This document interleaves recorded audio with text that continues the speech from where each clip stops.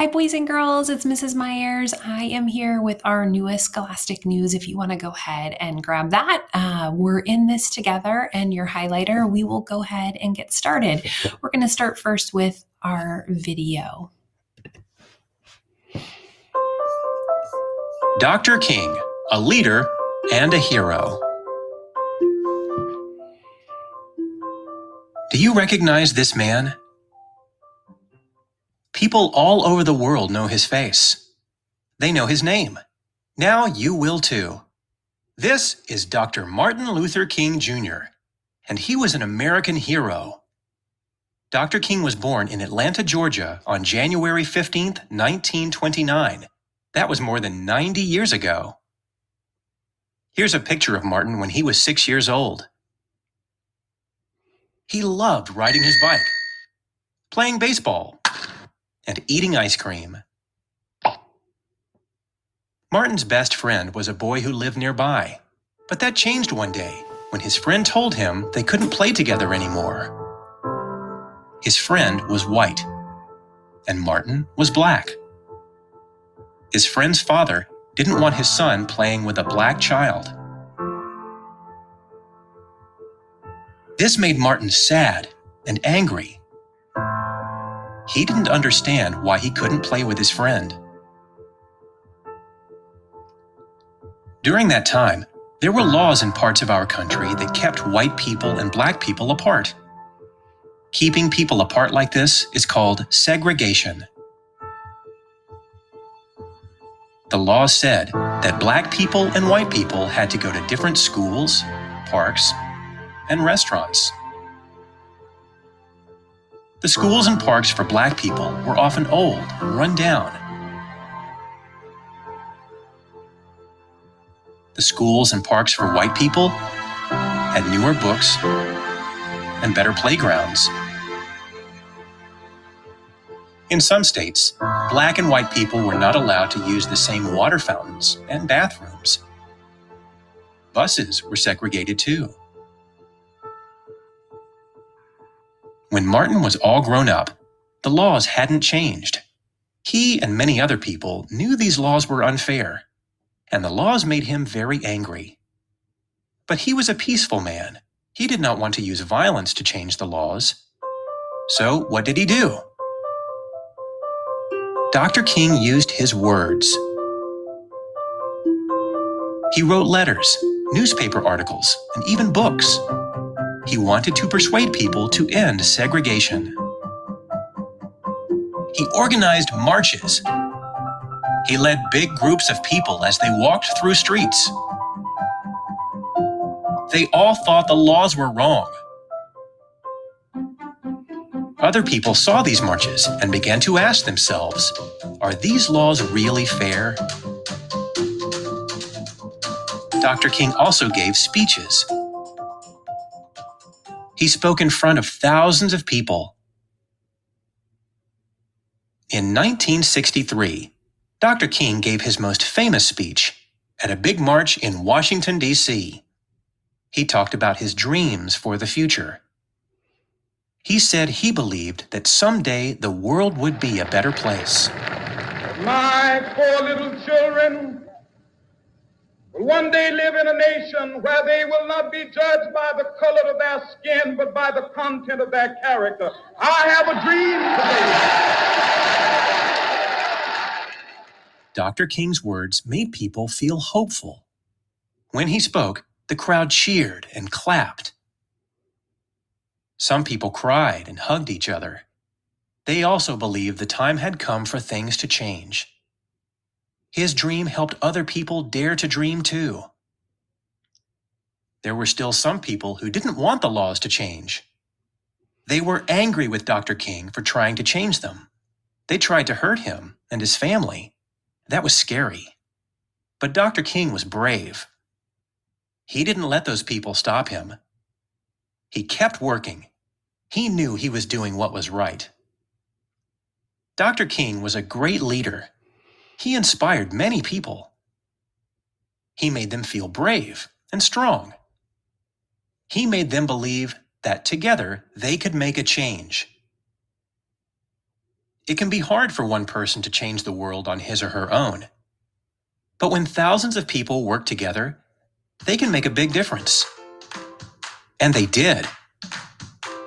It took a long time, but the laws of segregation did finally change. Dr. King's leadership and hard work helped make the world a better place. Dr. King is no longer with us. Still, people remember him and continue his good work.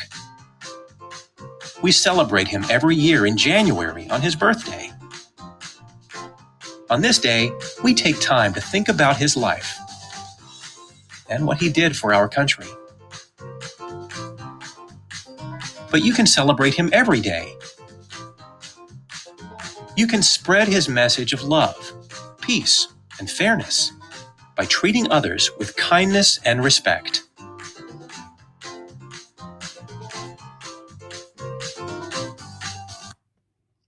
All right, boys and girls, let's take a little deeper and get to know Dr. Martin Luther King a little bit better.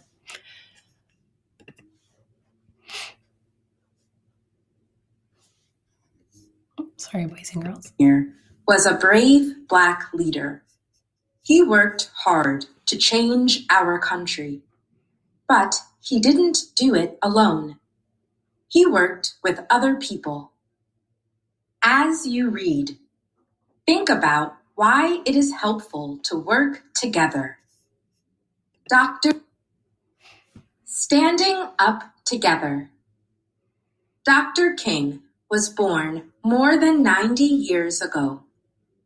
When he was a little boy, Black kids and white kids could not go to the same schools. They could not play in the same parks. Some restaurants did not let Black people eat there. Why? Keeping people apart. There were laws in parts of our country that kept Black people and white people apart. This is called segregation. Segregation made life harder for Black people. But Dr. King was proud to be Black. He knew segregation was wrong and unfair. The laws needed to be changed. All right, boys and girls, let's take a minute and let's see if we can find that word segregation. Let's highlight that word. We've heard that now in the video that we watched and then also in our reading. So we know that segregation kept Black people and white people apart. And so we've heard a couple of examples of that. They weren't allowed to go to the same school. They couldn't drink out of the same drinking fountain. So take a minute to highlight what segregation means. It means that it kept Black people and white people apart. Dr. King, the leader. When Dr. King grew up, he worked hard to change the laws. He worked in peaceful ways. He was a great speaker. People listened to him. They liked his ideas. He also led peaceful protests. He led big groups of people. They walked down the street together. They held signs. They sang songs. People saw the protests on TV. The protests made more people think the laws should be changed. Great. Okay, let's go ahead and highlight that word protests. So we know that Dr. King really, without a doubt, which he was correct, that people should not be segregated. And so he decided that he would have peaceful protests. And that was really key for him. He did not want to have angry protests. He did not want to hurt other people with his protests. So he had peaceful protests. So let's find where it tells us what kind of protests he had. So we know that there were big groups of people in his protests, at his protests.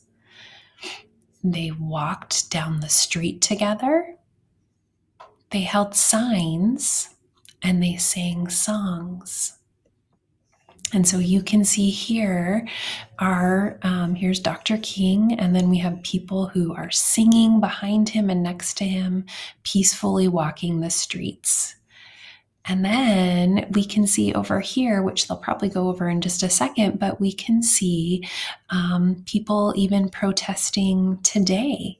So it says people protest today too. Kids can go to protests with adults, and we see some kids here that says kids can make a change. And then I can't read. I think this says it's not something and about the skin color. So kids can protest peacefully too, even today. Bringing people together. A peaceful protest does not keep people apart. It brings them together. They stand up for what is right together. This is powerful.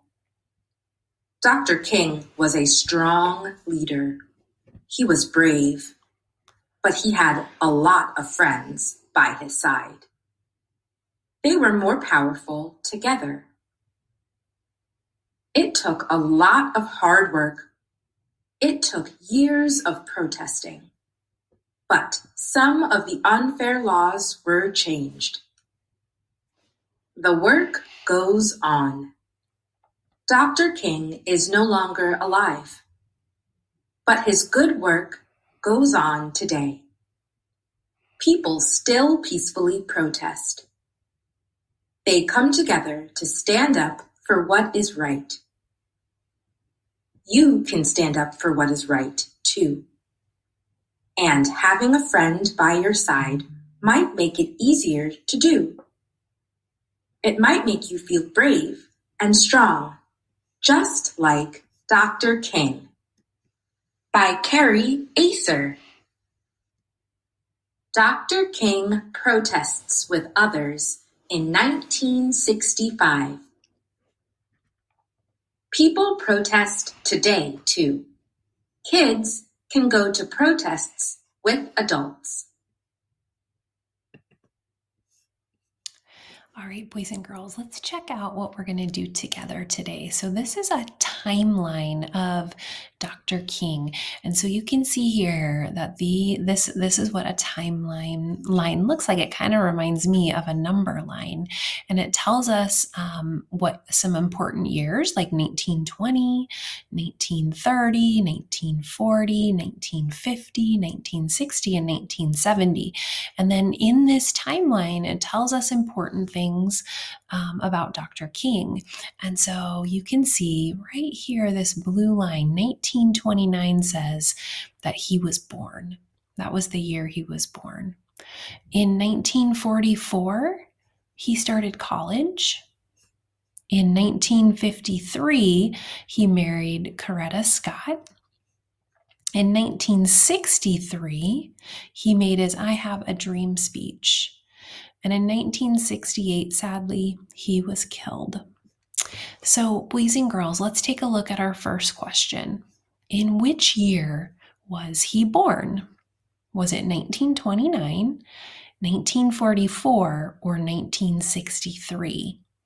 So go ahead and think about that. See if you can find that on the timeline and then bubble in your answer.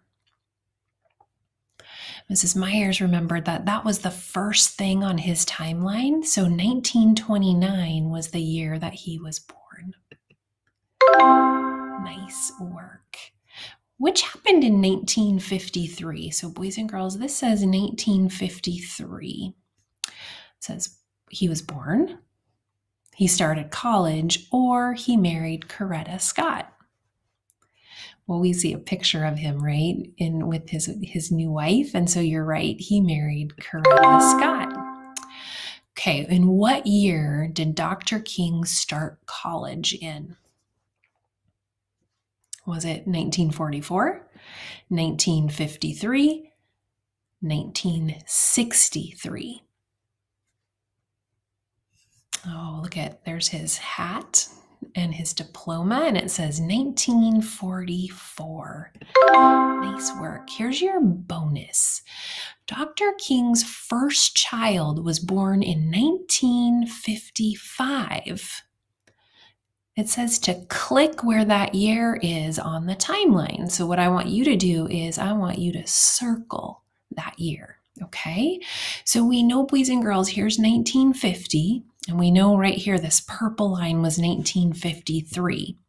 And so his child was born 2 years after that. And these little lines each represent 1 year. So if we say 1953, this would be 1954, 1955. So you're going to want to circle that right there. Good work. Perfect. All right, boys and girls, let's go back to the beginning here. I'm going to pause it again because we know it loves to do that. And let's listen to our song for today.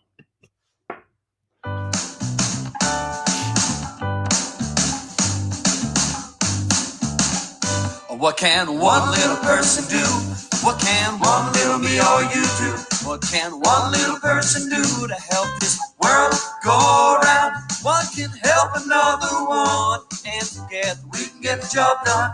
What can one little person do to help this world? Brother Martin Luther King told the world, I have a dream. He led this country's fight for human rights. We must fight for liberty till all of us are free. To know we have justice on our side. What can one little person do?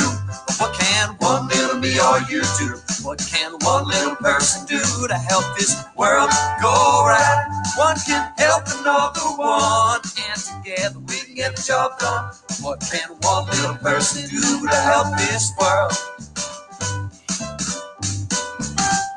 What can one little person do? What can one little me or you do? What can one little person do to help this world go round? One can help another one, and together we can get the job done. What can one little person do to help this world?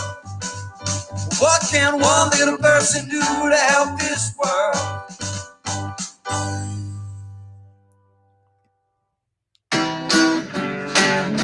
Nice job, friends. All right, let's go ahead and check in on our vocabulary today. Here is our first one. Whoops. Sorry about that, boys and girls. Let's try that again. All right, here's our first one.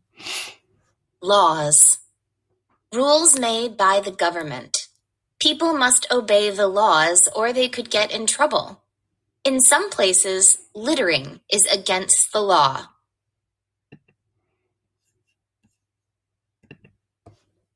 Segregation. Long ago, parts of our country had segregation. That means that Black people were kept apart from white people. Black people couldn't go to the same schools, live in the same neighborhoods, or eat in the same restaurants as white people.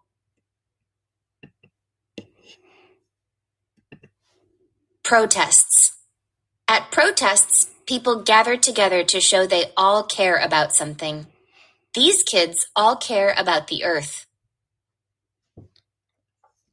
All right, boys and girls, I hope you enjoyed our Scholastic News today. As we enter our weekend, I'm going to encourage you to think about what is one little thing that you can do to make our world better. Don't forget to be kind and to love everyone, boys and girls. I'll see you soon. Bye.